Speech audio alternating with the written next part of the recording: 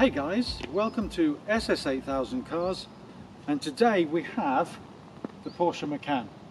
Now I know some of you are going to say, but hang on a second, you had a Porsche Macan Turbo a couple of years ago, and why are we re-looking at the Macan? Especially because the new facelifted Macan is due out middle of next year, or at least will land on our shores middle of next year. Really, this is an impromptu video because I was lent this today because mine's in the service, and I thought it was worthy of a video because it's at the complete other end of the spectrum in terms of I had the Porsche Macan Turbo and this is the Porsche Macan, not even the Macan S. Now it is a petrol, it's a 4-cylinder 2 litre producing 244 HP.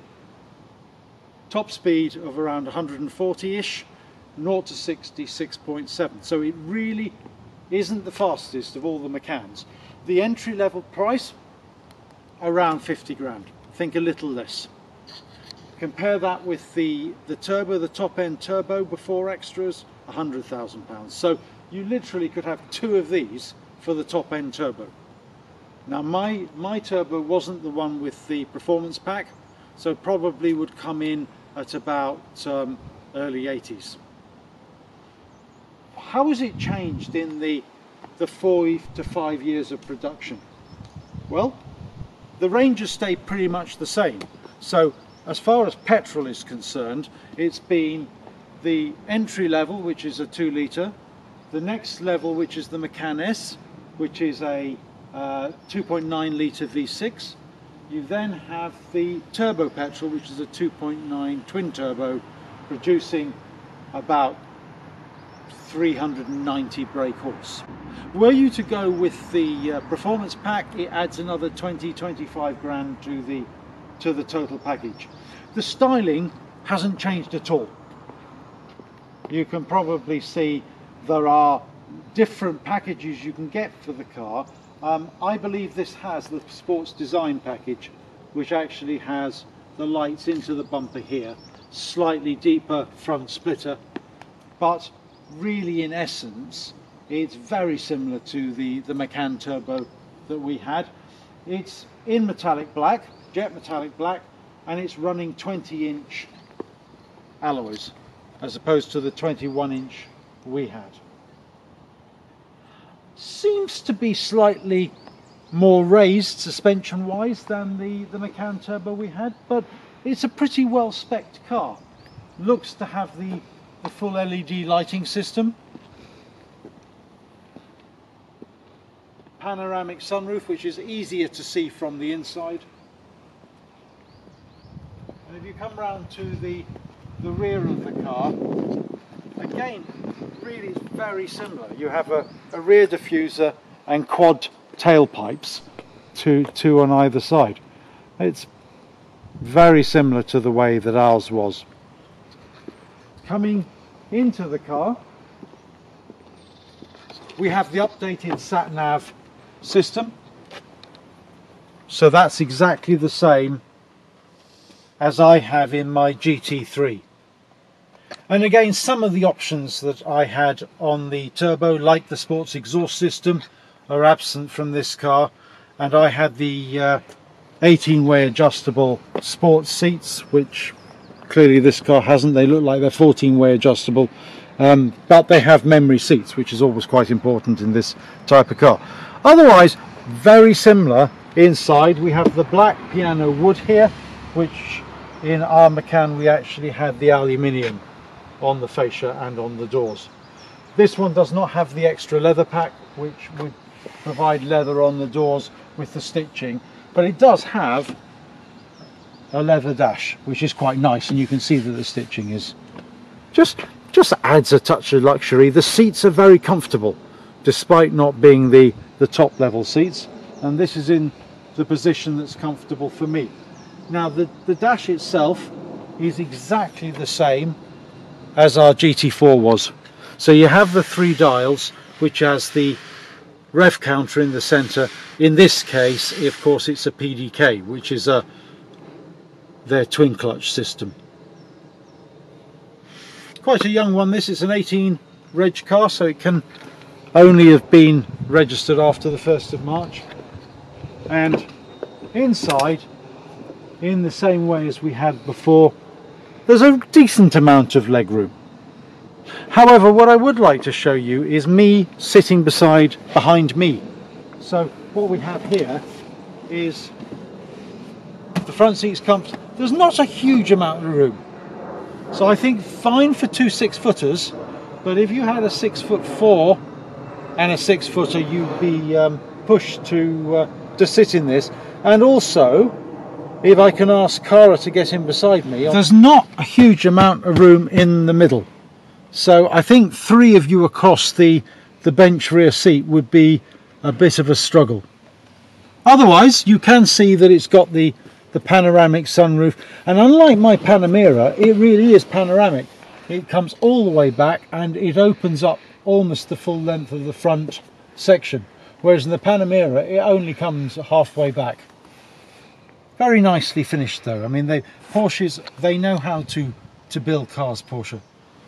I had almost forgotten that, of course, to open the boot button is beneath the wiper. So, hey presto, the boot opens.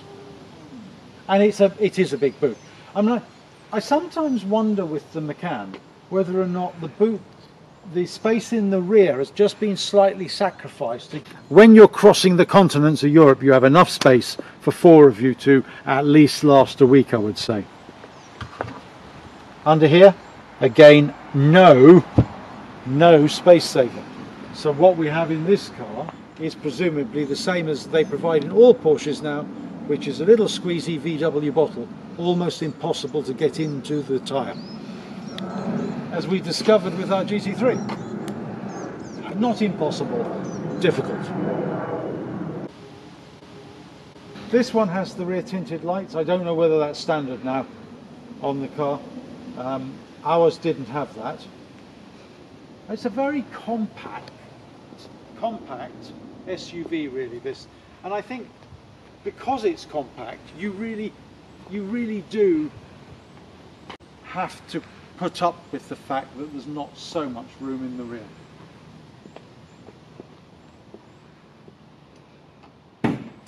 Come round to the engine. I always liked the way, actually, that the lights stayed still and there was a space for fitting over the lights in the bonnet itself. Quite a big bonnet. I like the bonnet. Again, very difficult. This is very, very similar to the last Macan.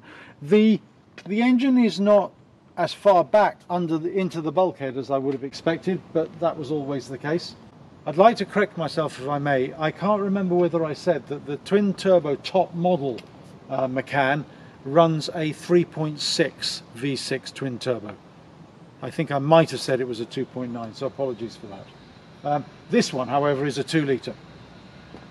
Quite a lot of room around it. I guess that's because it's not as big as its 6-cylinder siblings. Nicely finished though. So I think what we'll do is we'll just take it for a run, if that's all right, and I'll let you know what I think of it as a driver's machine.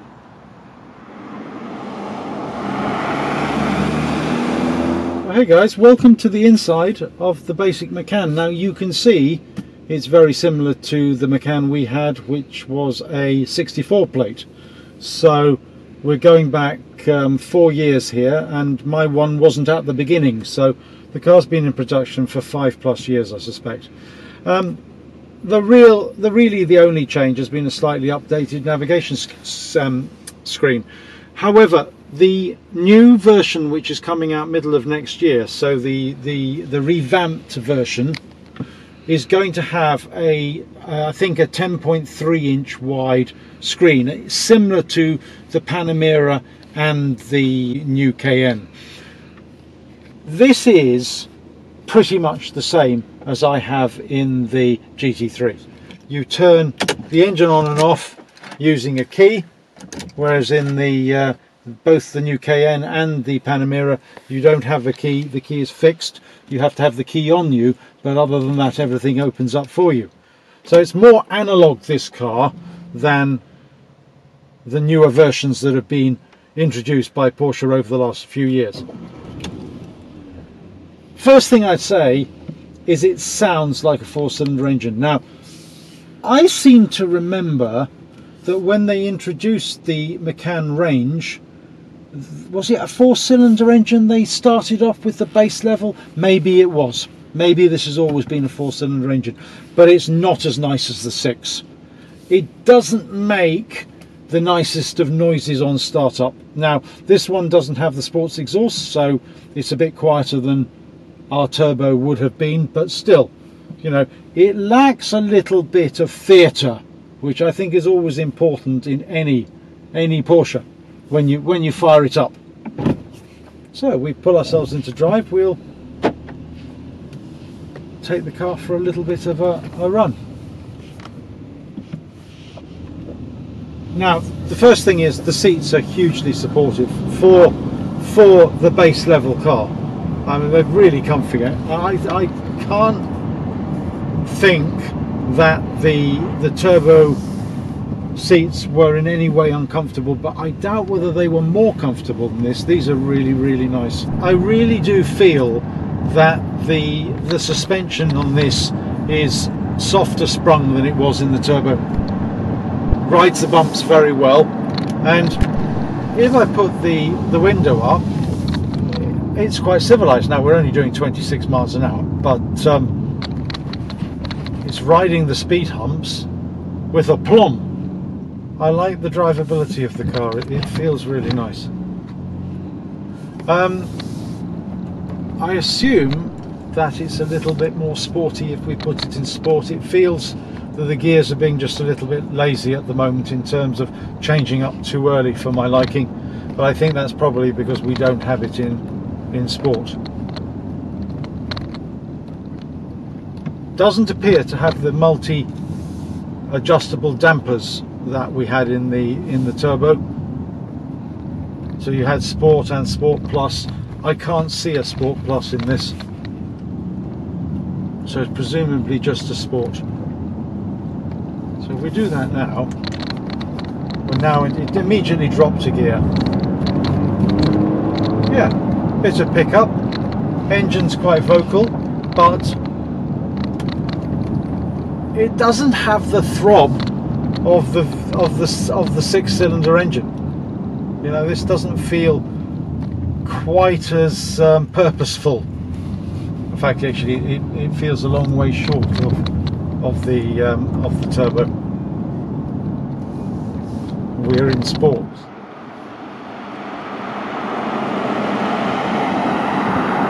We've done quite a bit of driving of the car now. So how would I sum it up? I suppose by saying that it's not as quick as I'd like, and I think I mentioned that earlier. Even in sport, the 4-cylinder engine labours. There's no question of that. I mean, the figures suggest 6.7 to 60, which does seem quick, but it's a very smooth and comfortable, leisurely 6.6 to 60. It doesn't, you know, for a big car, it doesn't pick up its skirts, if you'll excuse the expression, and really go for it. It sort of brings on speed incrementally, and you do get up to speed, but it's just not an exciting process. Other than that, I really like it. It's beautifully put together. It steers nicely, it handles well. Really comfortable to sit in, as I mentioned. Seats are wonderful. Lots of room.